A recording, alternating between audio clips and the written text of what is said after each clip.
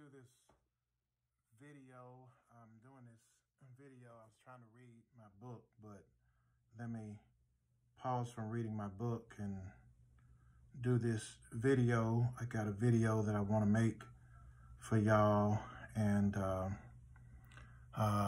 it won't be, have my phone ringing. Let me answer my phone. Hold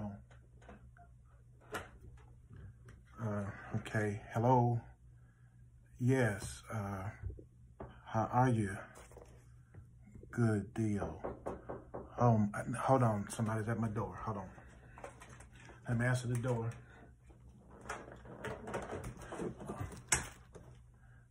I'll come to the door later. I got to do this video. Let me check my emails right quick. Wow, just so much to do.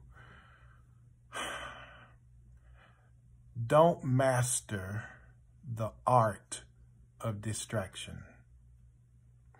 What just happened with me is really how many people live their whole lives. They're just jumping here, jumping there, trying to handle this. Whatever fire burns the hottest, they run trying to put out the hottest fire. I want to suggest to you, don't master the art of distraction.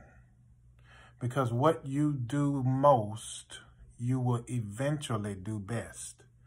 And if you live constantly distracted by every new fire, you will become a professional firefighter. But here's the problem. Stephen Covey says that we ought not prioritize our schedules.